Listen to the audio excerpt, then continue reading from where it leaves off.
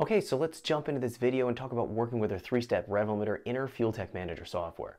So the three-step limiter is going to give us another way we can launch a turbocharged engine a little bit more aggressively to build boost off the line. So we have a really large turbo and we don't want to use nitrous to spool it. The three-step will come in very, very handy. So we'll have our two-step rev limiter that'll have our anti-lag effect and our limiter that we want to hold ourselves off the line. But the three-step is going to allow us to have maybe a little bit higher limiter, 500, 1,000 RPMs higher, and have more timing being pulled. As soon as we meet the threshold for a boost pressure, let's say we're trying to build 20 pounds, it'll get us up to 20 pounds of boost, and then it'll drop back down to our two-step rev limiter right before we launch the car. It's going to allow us to, again, have a really fast way to generate boost. Now, in addition to this, we can use and repurpose the three-step rev limiter as a rolling anti-lag if we configure it and set everything up correctly. So if you're going to be doing roll racing, you want to have a momentary button on your steering wheel or somewhere in the cabin, you can push the button, you can hold yourself at a fixed vehicle speed, let's say it's 60 miles per hour to start the roll race, you can generate a ton of boost, let go of the button, and have a slingshot effect when you're racing someone. So it's going to be another awesome feature that the software is going to have. It's relatively simple to set up. So we're going to be taking a look at both in this video. Without further wait, let's jump in so we can check it out. Okay, so let's get started here. We're going to be taking a look at working with our three-step rev limiter feature in our FTManager software.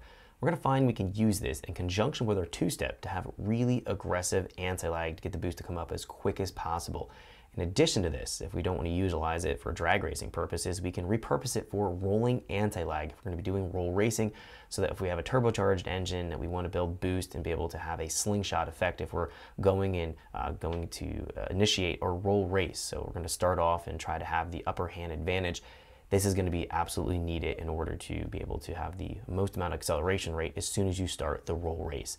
So let's jump in here and take a look at how we're going to be setting up for either situation. We're going to go here to Quick Access Panel.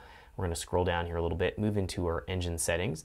Then we're going to go down here into Map Options. Under our drag race features here, we're going to go and turn on our three-step boost spool roll start. So it's going to appear in here as soon as we click this on. I don't have my real-time enabled right now, so I'm going to go here to write ECU. It's going to allow it to write our changes. Let's give it a second. As soon as it's finished that write, we're going to find it populates here in our list so we can see three-step boost spool roll start.